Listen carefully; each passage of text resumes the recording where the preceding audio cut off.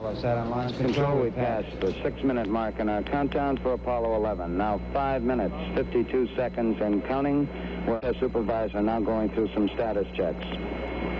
Launch Operations Manager Paul Donnelly reports go for launch for 5 minutes, 20 seconds and counting. Coming up shortly, that swing arm up at the spacecraft level will come back to its fully retracted position. Down, we took a good look at Eagle, and it looks good.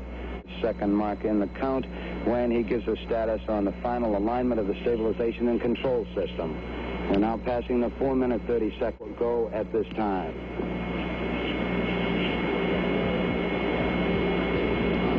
Abort checks between several key members of the crew here in the control center and the astronauts. Launch Operations Manager Paul Donnelly wished 2 minutes, 30 seconds and counting.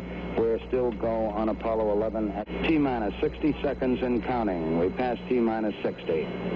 55 seconds and counting. T-minus 15 seconds. Guidance is internal. 12, 11, 10, 9. Ignition sequence start. 6, 5, 4, 3, 2, 1, 0. All engine running.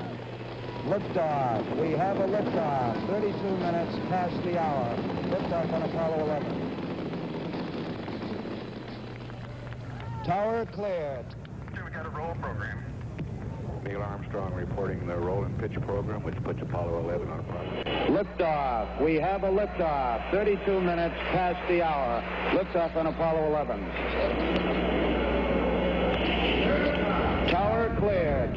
We got a roll program. Neil Armstrong reporting the roll and pitch program, which puts Apollo 11 on a proper heading.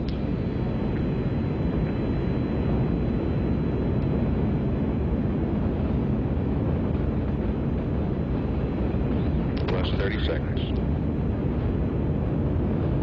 Roll complete and pitches program.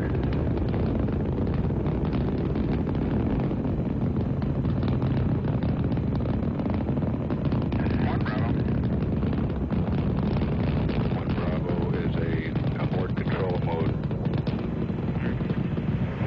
Altitude's 2 miles. Apollo 11 Houston, you're good at 1 minute.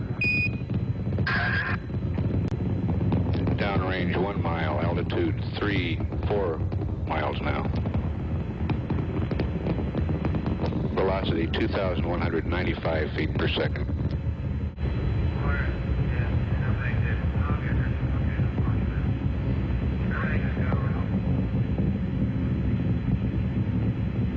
Status. This is Houston, you are go for staging.